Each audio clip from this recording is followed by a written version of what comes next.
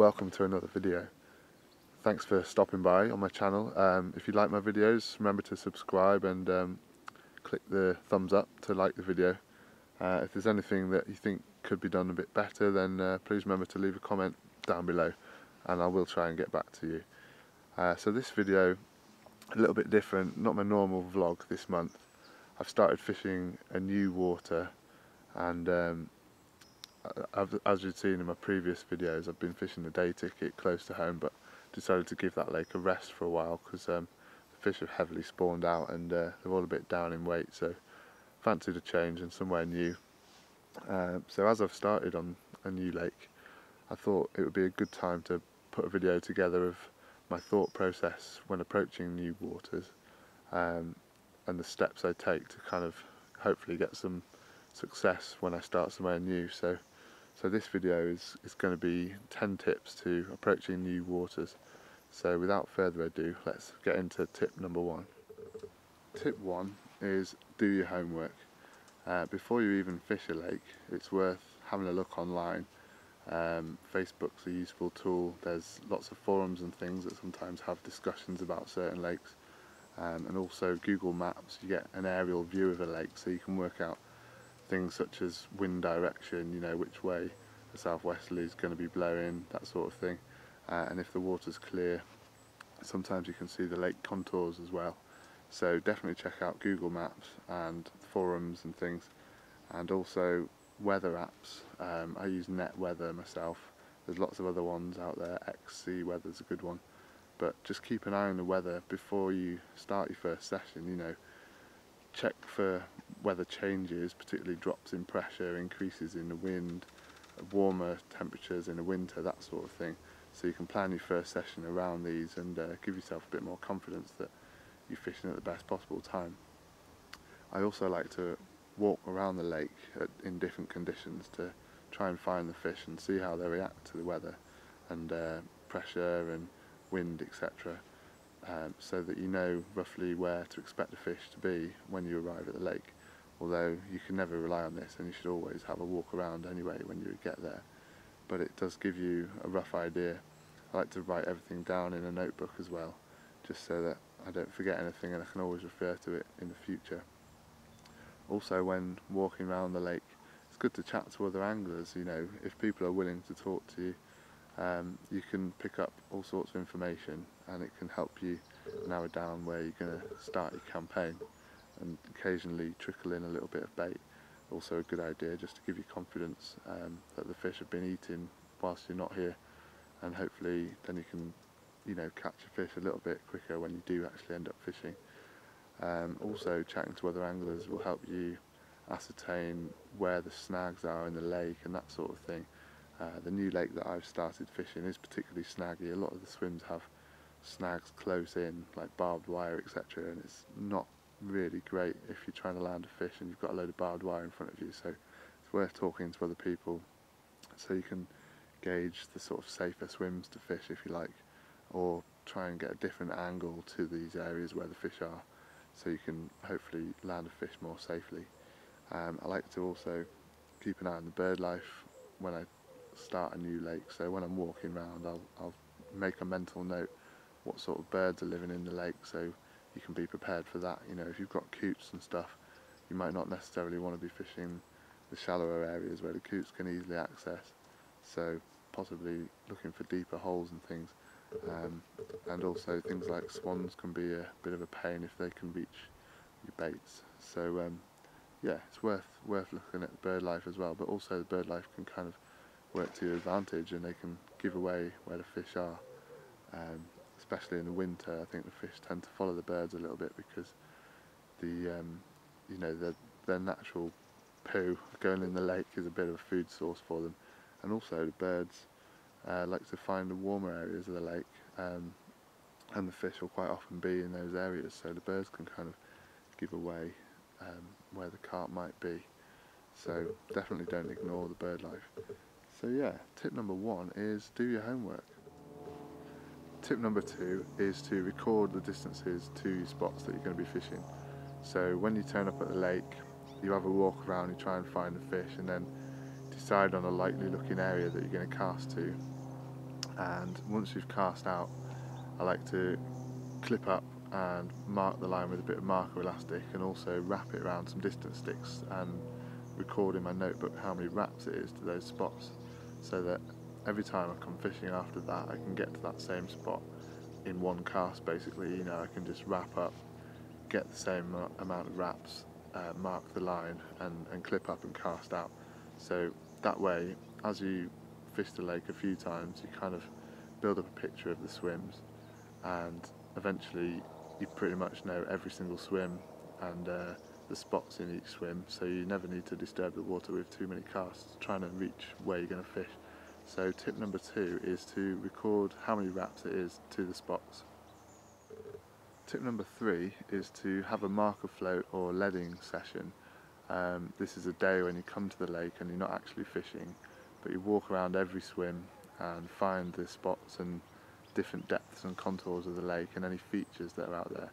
And you bring your distance sticks and you find these spots and you wrap up and you write down in your book how many wraps it is to these spots, and you can build up a bit of a map of the contours of the lake bed, and so you know you can kind of predict a good area for the conditions. So say in the winter you might want a slightly deeper area, or an area that gets hit by the sunlight that's a little bit shallower, you know. So a day with a marker rod or a leading rod is absolutely invaluable when it comes to building up a picture of the lake.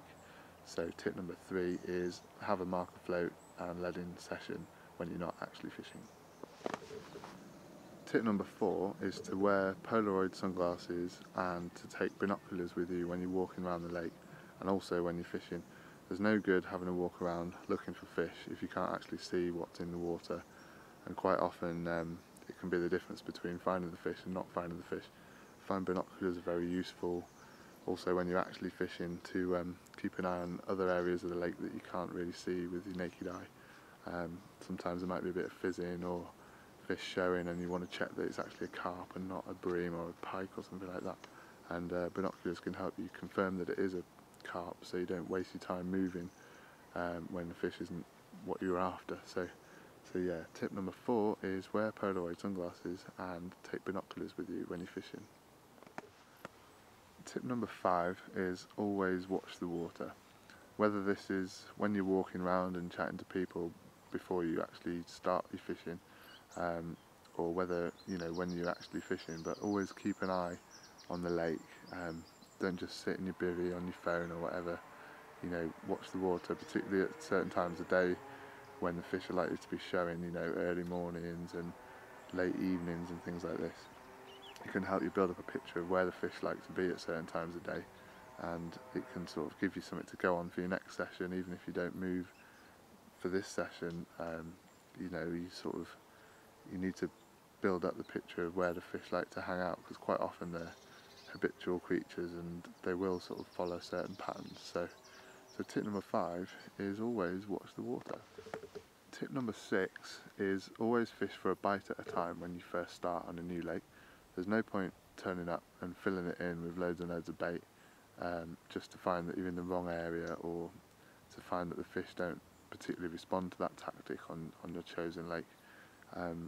Generally I find that 15 to 20 or so baits around each rod is enough to tempt a bite, and then if you do start catching, you can always top it up.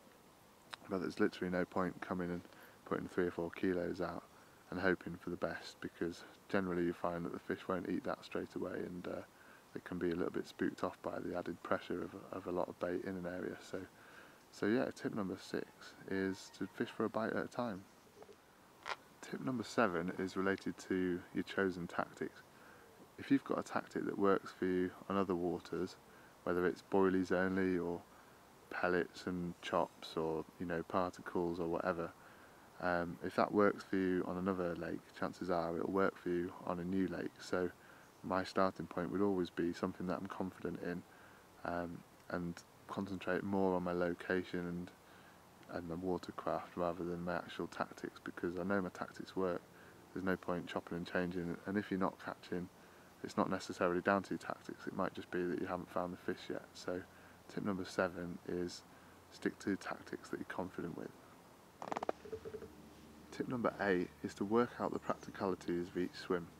What I mean by this is try to work out whether you think it's safe to try and land a fish from this swim or not.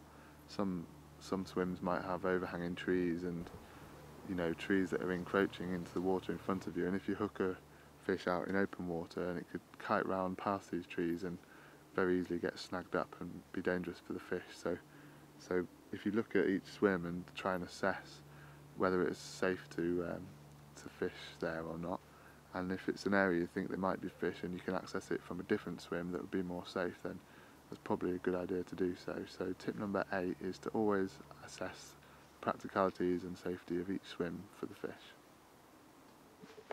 Tip number 9 is to know the rules for your new lake. You don't want to get caught out by a bailiff coming round and checking your rigs and get kicked off the lake before you've even started. So always go on the website or speak to the bailiff, speak to the lake owners, find out the rules, find out whether you're allowed leaders, whether you're allowed barbed hooks and what baits are banned, such as nuts, etc., whether you can use a bait boat, all these sorts of things, and it will help your time be a lot more enjoyable on your new water, so you don't end up getting into trouble and falling out with anyone. So tip number 9 is to always know the rules of your chosen lake. Finally, tip number 10, and it goes against what I've said earlier about using tactics that you're confident in. Tip number 10 is don't be afraid to experiment a little. If you've gone to your new lake and you've tried out your confidence tactics, whether that be a pop-up over a scattering of boilies or a snowman with a bit of a spod mix or something, and that hasn't worked for you, don't be afraid to experiment, because you might find a tactic that really pays off for you. So if after a few sessions you're not catching and you think you've been on the fish and you think the fish have been feeding, maybe try a different tactic that you haven't tried before. Maybe if you normally fish boilies with a stringer, maybe try a solid bag or something. If you normally fish a snowman, maybe try a pop-up or vice versa. And this can sometimes really pay off for you. And also experiment with colours of your bait. I tend to prefer yellow or pink or white, but some lakes respond really well to orange, and even dark coloured baits or matching hatch, something that matches your freebies, can be a winning tactic.